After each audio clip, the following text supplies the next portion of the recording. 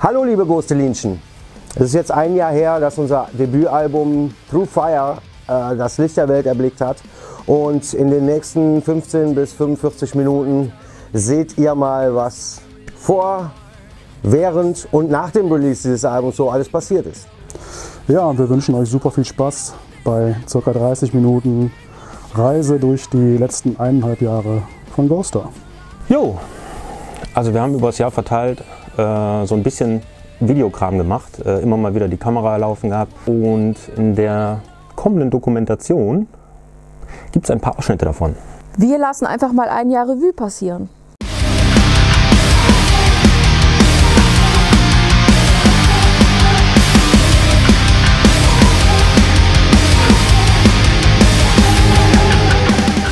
Show you what I'm made of. Will only be the search.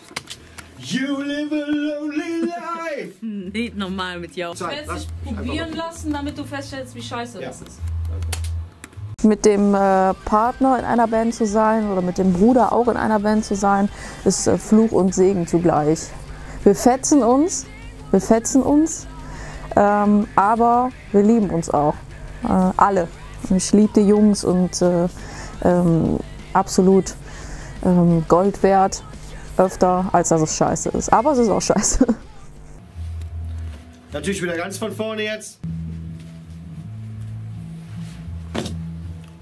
You live a lonely life. You have started all this madness. Everything was just a lie. On every road that you have chosen, they try to hold you back from marching on. Pure dedication keeps you going.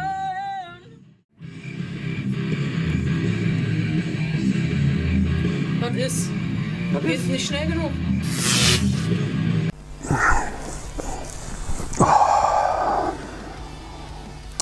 Das muss schneller gehen. Komm.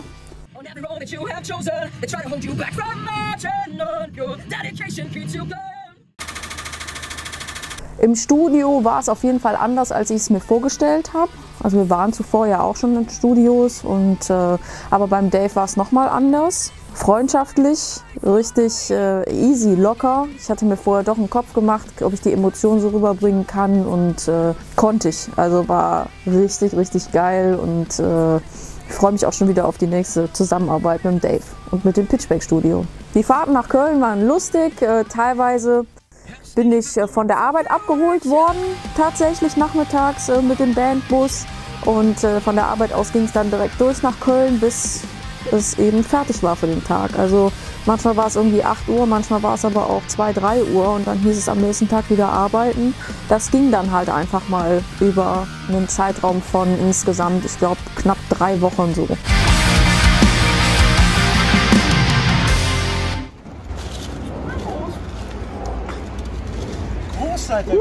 Ja, Mann. Ich habe mit dem Dave von montags bis freitags die Gitarren getrackt, habe bei ihm im Studio gepennt, wir haben uns da kuschelig gemacht und sehr, sehr, sehr effektiv, produktiv und die ganzen Gitarren reingehämmert und freitags der letzte Song dann war H.O.P.E, den wir eingespielt haben und genau zu diesem Zeitpunkt kam dann der Rest der Bande aus Heinsberg eingeflogen und haben gute Laune, Lebensmittel und Getränke mitgebracht und dann eben die Videos gemacht, die ihr euch hier angucken könnt.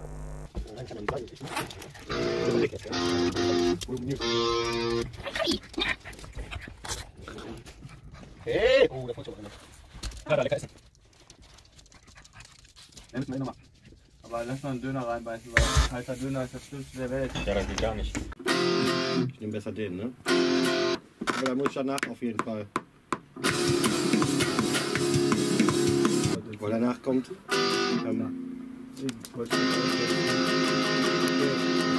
Und dann altes Spiel, ne? Immer ersten beiden auskriegen. Junge Man!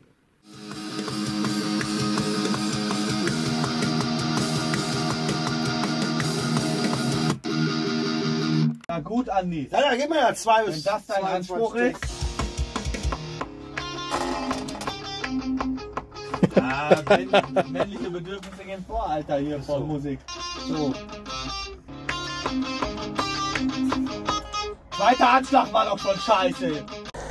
Ja, woran hat die Lehen? Da fragt man sich ja immer, woran die Lehen hat.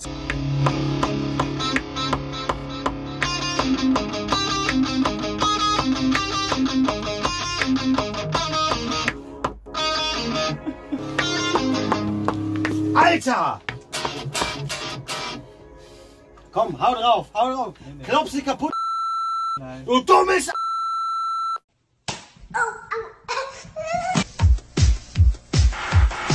Aber mal im Ernst, so nach 5 Tagen, 12, 15 Stunden Gitarre spielen, war mein Kopf einfach nur noch Matsche und meine Finger eben auch und da ging irgendwie nichts mehr. Relativ einfacher Part da bei H.O.P.E, den ich einfach nicht mehr geschissen bekommen habe. Ne? Meine Hand wollte nicht mehr wie meine linke Hand, mein Kopf wollte nicht mehr wie meine Augen, meine Ohren nicht mehr wie meine Nase und mein Penis nicht mehr wie meine Knie. Andi, so wird das nix.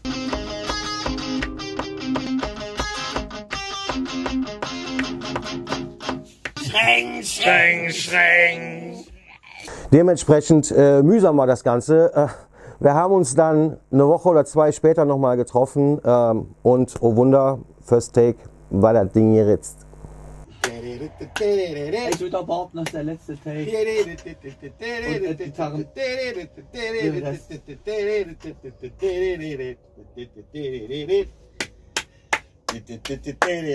Guck mal, der kann ich.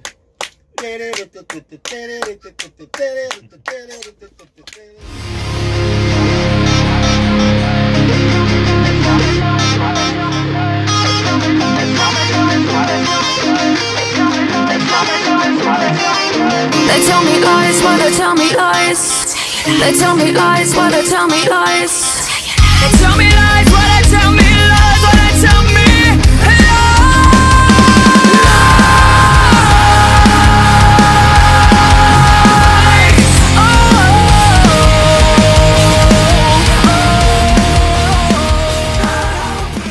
Wir haben das Ganze auf Vinyl und CD pressen lassen. Cover und Cover Artwork von beiden kamen komplett vom Dani Hofer von Archetype Apparel und Archetype Design. Vielen Dank nochmal, Dani, das ist der absolute Wahnsinn.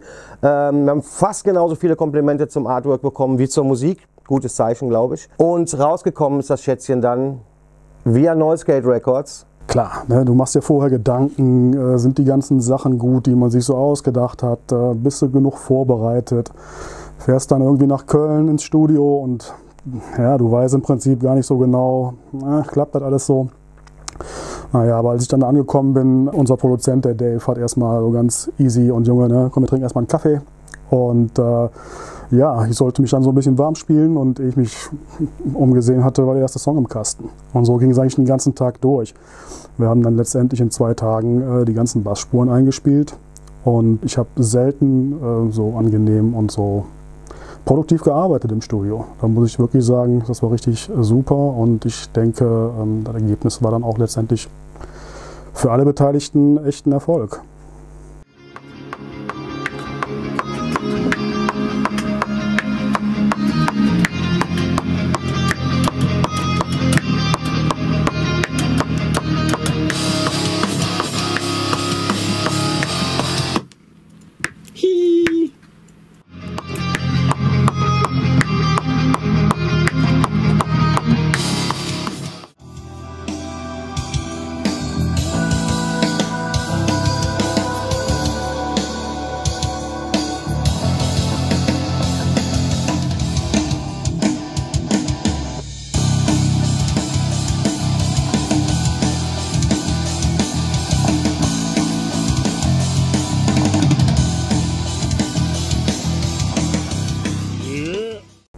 Naja, ich war halt irgendwann fertig und wie fühlt man sich nach so einem Studio, wenn man mit allem fertig ist?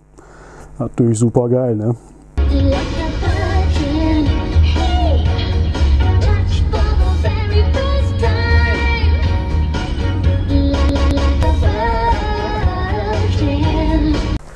Breathing war der erste Song, den wir aufgenommen haben und ich erinnere mich noch ganz gut, als er fertig war, als wir den mit Dave im Studio fertig programmiert hatten. Die Vorproduktionen sind super gelaufen, dann gab es im Studio nochmal so ein paar Änderungen, die wir gemacht haben. Also alles in allem muss ich sagen, ist Breathing für mich genau der richtige Opener und der ist so fett geworden, wie ich finde, als wir den fertig hatten im Studio. wir konnten es alle nicht fassen.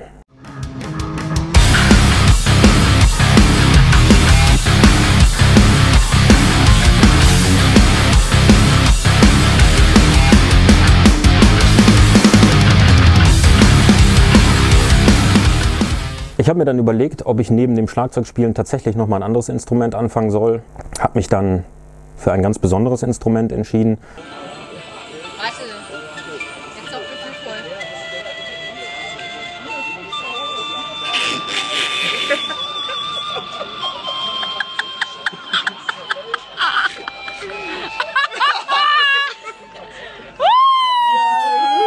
Hat richtig Spaß gemacht und aber war auch oft, es war auch an einem bestimmten Punkt irgendwann niederschmetternd, weil du 3 Songs pro Tag einsingen musst und die Tatsache, dass du das einfach machen musst jetzt und du musst heute vorankommen, die übt einfach einen gewissen Druck aus und ja, du musst halt abliefern, ne?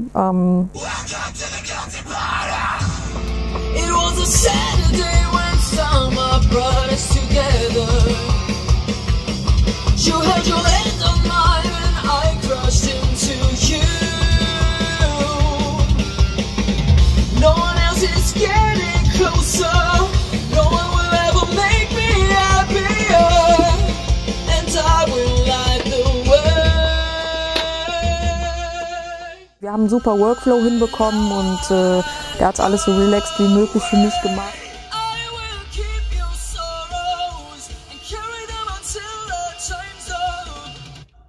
War auch grandios. Weil du dann nicht so ganz viel so, ja, dann bist du genau drin. Ja, so manchmal fehlen mir die Worte. Letztlich waren wir immer zu jedem Zeitpunkt am Ende des Tages mit dem Ergebnis zufrieden. Ja, und irgendwann war das Ding im Kasten, die CD war fertig, gemixt und gemastert und dann hatten wir das Ding in den Händen. Es kam aus dem Presswerk und glücklicherweise auch auf Vinyl. Das ist auch absolute Wahnsinn für uns. Ja, die Vinyl-Version kam dann über das Schweizer Label Ghosther-Jahr Records. Und der Besitzer von dem Label, der Oliver, hat sich relativ früh schon für uns interessiert. Deshalb, als dieses Angebot dann kam, die Platte auf Vinyl rauszubringen in 2 verschiedenen Farben, im Gatefold-Cover und so weiter, braucht man halt wirklich nicht lange überlegen. Und dann hat es halt auch super funktioniert. Release-Termin war dann der 6. Dezember 2019. Wir haben uns mega drauf gefreut, das Ganze vorbereitet, wie man das so macht, ein Video vorab. Dann ging es an die Planung der Release-Show. Es war eine ganze Menge Arbeit, will ich mal sagen. Wir haben Monate vorher das ganze Zeug geplant. Wir haben versucht, eine vernünftige Location zu finden. Wir haben Tickets besorgt, wir haben Flyer gedruckt, wir haben Poster machen lassen. Wir haben Werbung gemacht ohne Ende, um das ganze Baby der Welt zu präsentieren. Und das hat so gut funktioniert einfach, dass ich bis heute manchmal gar nicht glauben kann, dass wir das alleine organisiert haben, dass da überhaupt keiner dran war, der gesagt hat, ey, ihr müsst das so machen, mach das anders. Nee, wir haben es einfach so gemacht, wie wir wollten, wie wir es geil fanden und es hat funktioniert. Tja, was soll ich sagen? 2 Stunden, boom. Ja, du gehst auf die Bühne und gehst wieder runter und weißt gar nicht, was dazwischen passiert ist. War unfassbar, so viele Freunde, auch so viele unbekannte Leute, die ich vorher noch nie gesehen habe. Und alle haben gefeiert, alle hatten gute Laune. Das war schon, also war schon eine ganz große Nummer, muss ich mal sagen. Als es dann soweit war, der Laden war voll. Motor Jesus waren als Special Guest da, unsere guten Buddies und Zero Gravitation, eine Band aus Heinsberg. es war ein richtig geiles Gefühl, der Laden war voll, die Luft hat gebrannt. Wir haben Pyros dabei gehabt, wir haben Effekte dabei gehabt. Wir haben eine super Crew, die das Ganze mit uns gemacht hat. Es war grandios, es war so ein Adrenalinkick. Die 2 Sekunden vor dem Gig, die werde ich nie vergessen und das war schon ein absoluter Traum, der da wahr geworden ist bei unserer Release-Show. Jeder Einzelne, der reingekommen ist und nur für uns da war, das war irre, das war unglaublich fett. Ich glaube, 7 Kameras installiert, um das Ganze in möglichst vielen Perspektiven aufzunehmen. Und einen kleinen Zusammenschnitt davon, den gibt es jetzt.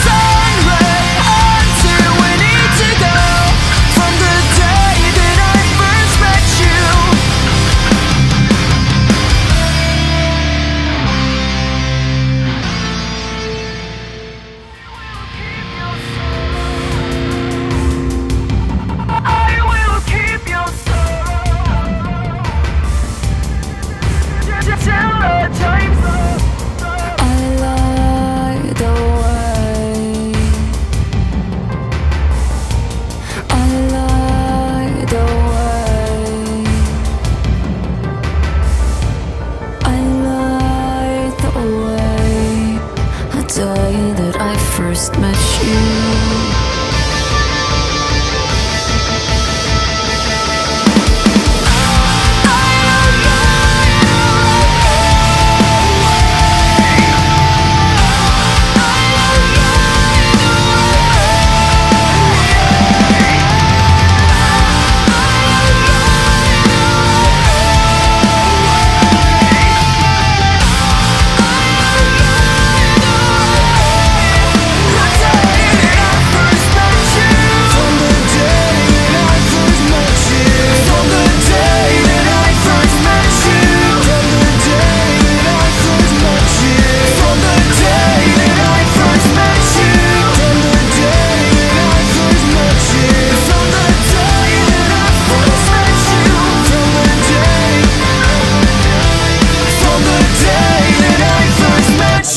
Fantastisch, war für uns als Band ein grandioser Abend, von vorne bis hinten.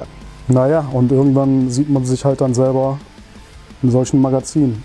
Dazu zählen halt das Rock Hard, Legacy, Metal Hammer, der Forever. Kannst du nehmen, was du willst. Alle waren irgendwie begeistert von der Platte. Jede Menge andere Online-Magazine, die unsere Reviews geschrieben haben und die CD durch die Bank weg ziemlich geil fanden. Für das Frühjahr 2020 war dann der ganze Promotion-Kram natürlich geplant, Videos, Shows ohne Ende. Wir hatten für April, Mai, Juni, Juli, August, September Shows gebucht, Open Airs, alles, you name it, wir wären da gewesen. Also pretty much überall, wo eine Steckdose war, hätten wir gezockt. Und plötzlich stand alles still. Und dann ging hier gar nichts mehr. Coronavirus, der Corona-Pandemie. Veranstalter selber, gute Freunde von uns, die einfach sich aktuell immer noch fragen, wie geht's weiter und vor allen Dingen, wann geht's weiter. Veranstaltungshallen sind geschlossen. Katastrophenfall. Grenzen geschlossen. Veranstaltungsverbot. Ausgangssperren, Versammlungsverbot. Was passiert hier mit der Welt? Was passiert mit den Branchen? Was passiert mit der Musikindustrie? Was passiert mit Veranstaltungen, Konzerte, Restaurants? Alles hat zu. Du kannst nirgendwo hingehen. 1,2 Millionen Menschen arbeiten in dieser Branche. Massive Einschränkungen, keine Urlaubsreisen, Pandemie. Jeden Tag passierten neue Dinge. Wir dürften auf einmal nicht mehr proben. Wir dürften mit unseren Buddies, unserer Familie nicht mehr uneingeschränkt abhängen. Leben in Deutschland läuft auf Minimalbetrieb. Wir dürften keine Shows spielen. Sowieso überall im ganzen Bundesgebiet, eigentlich auf der ganzen Welt wurden Shows abgesagt. Der Applaus eingetauscht in Hub-Konzerte. Tja, da hast du deine Arbeit gemacht, hast deine Platte fertig. Und was passiert? Nichts mehr. Alles kaputt, alles zu. Stehst du dann halt da, ne? 3 Monate nicht auf der Bühne. Eingesperrt. Corona, Pandemie, Lockdown, Existenzsorgen. Veranstaltungsverbot. Branche so gut wie lahmgelegt.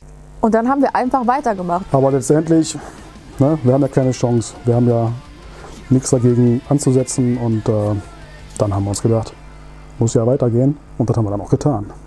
Fuck it, dann nutzen wir die Zeit jetzt eben, um uns neu aufzustellen und eben auf eine andere Art und Weise Songs zu schreiben und weiterzumachen, weiterzumachen, weiterzumachen. Daraufhin habe ich den Paddy, einen guten Kollegen von mir, von Motor Jesus angesprochen, hatte von dem schon öfter mal ein paar Demos gehört und wollte einfach wissen, wie macht der das zu Hause? Ja, hi, ich bin der Paddy von Motor Jesus. Ich habe Andi bei mir im Auto ein paar meiner Demos vorgespielt. Wie programmiert der ein Schlagzeug? Wie kriegt er eine Gitarre in einen Computer rein? Dieser ganze Kram war für mich komplett ein Buch mit 7 Siegeln. Andi wollte unbedingt wissen, wie ich den Sound so zusammengebastelt habe und wie ich das Schlagzeug da so reingekriegt habe. Bin dann zum Paddy gefahren, der hat mir das wirklich erklärt wie einem 6-Jährigen. Das ist auch notwendig bei mir. Ich habe dem Andi im Prinzip nur gezeigt, wie der seine Plugins und seine ganzen Studiosachen auf seinem Rechner mit dem Keyboard verbinden kann. Ich habe es dann irgendwann begriffen und dann ging es auch relativ schnell. Wir haben angefangen, Songs zu schreiben, Entwürfe hin und her zu schicken. Mittlerweile sind dann 10, 15, 20 Songs daraus entstanden. Und ich durfte die ersten Demos von Ghosther auch schon hören und ich bin auf die Platte gespannt.